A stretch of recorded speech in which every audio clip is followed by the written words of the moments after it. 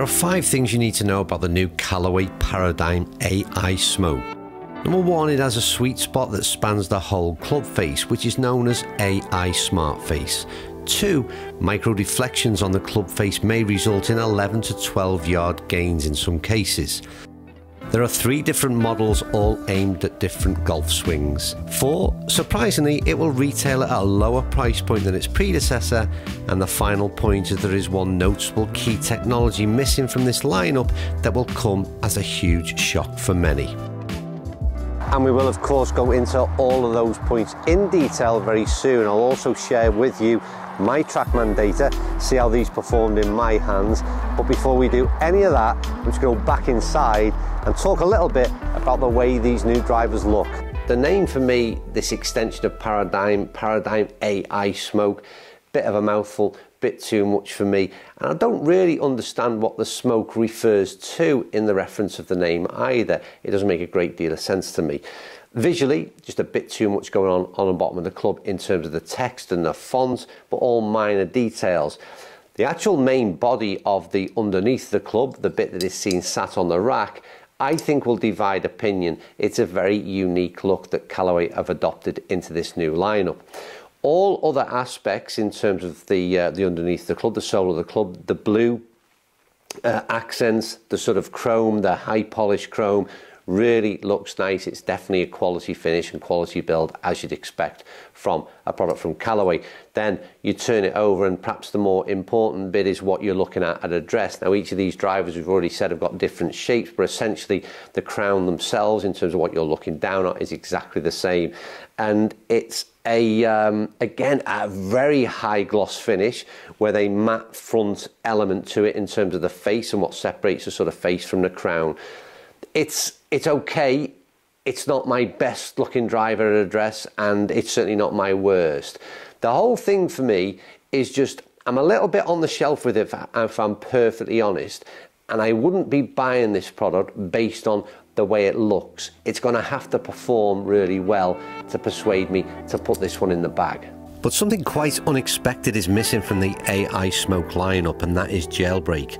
Jailbreak was the technology that Callaway had built so much around in recent years, and the new Ai Smart Face just does not need it, and that weight saving can be distributed elsewhere within the driver head. So how does the sweet spot work, and what does it mean for golfers? The Ai Smart Face was built utilising data from real golfers, 250,000 swings, 50,000 face iterations, resulting in a different face type for each of the 3 models.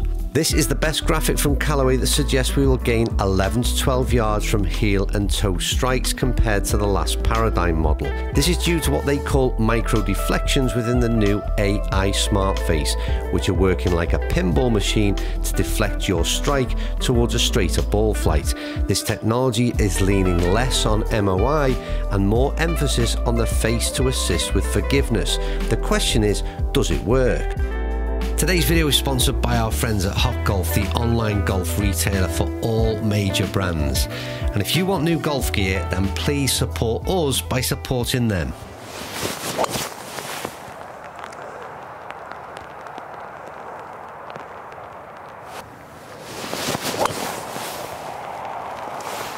One notable thing is the sound is, I think, quite a bit different than what Paradym was, which became really muted.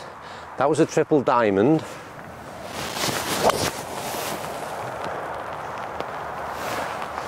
Straight away, huge difference in ball flight going from triple D into just a max.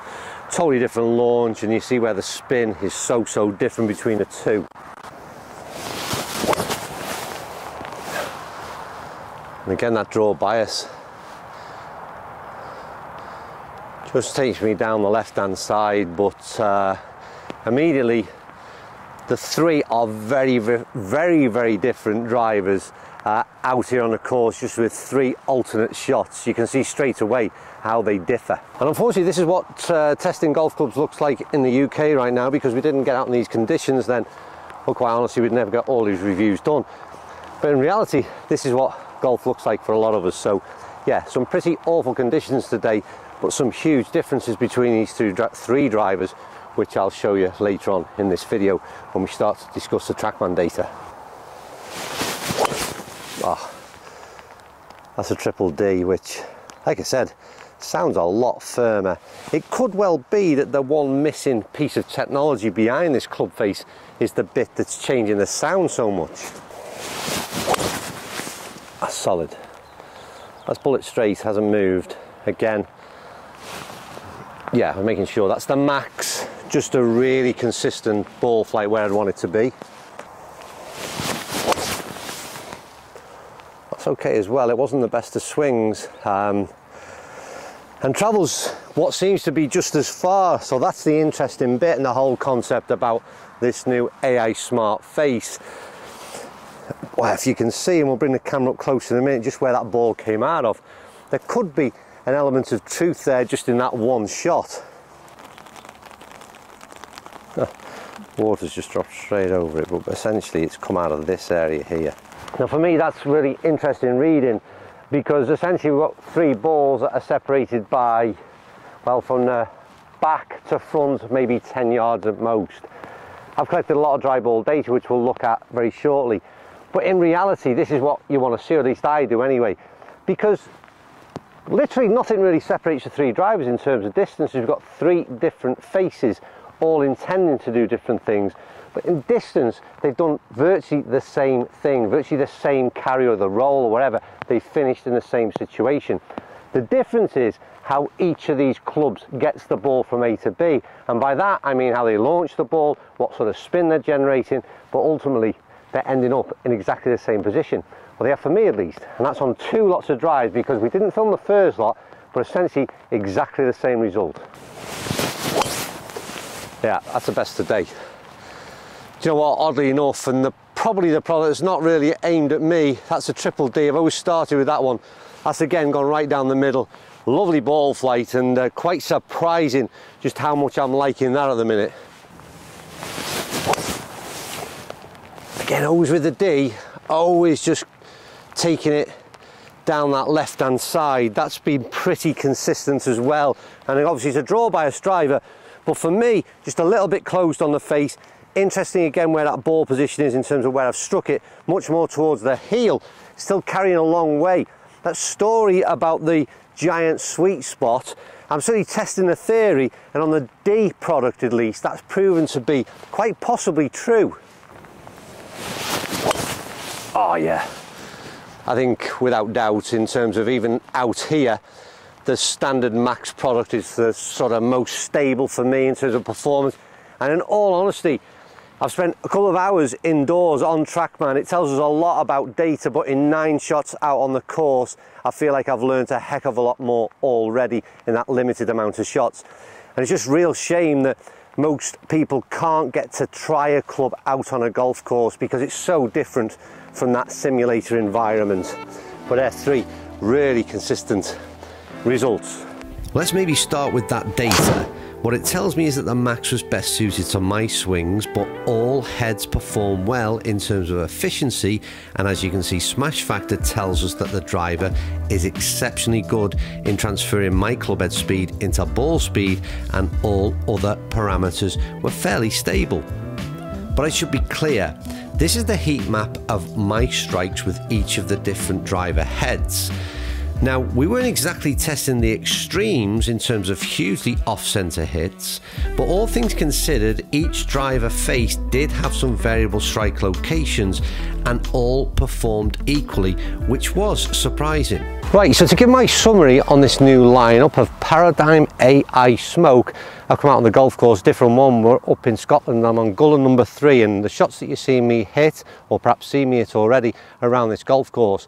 Interesting enough, when I had the decision to make as to what driver to bring out on the golf course and test out in a bit more detail, I went for the Triple Diamond, which is a big surprise. It's not the one that's really aimed at me, but I really like the performance out on the golf course, as I did in Hollywood and as I have done today.